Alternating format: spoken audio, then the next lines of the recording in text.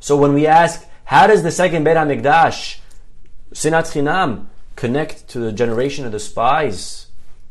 It couldn't be more clear. It couldn't be clearer.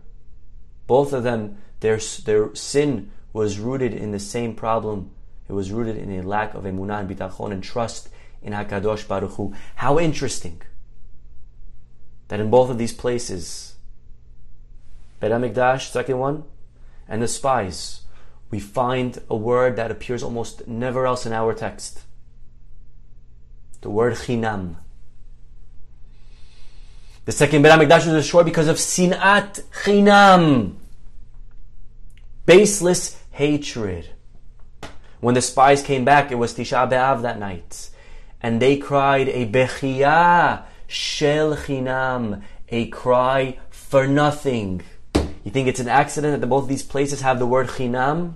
Not by accident. They're both rooted in the same issue. Bitachon caused the spies to cry for nothing.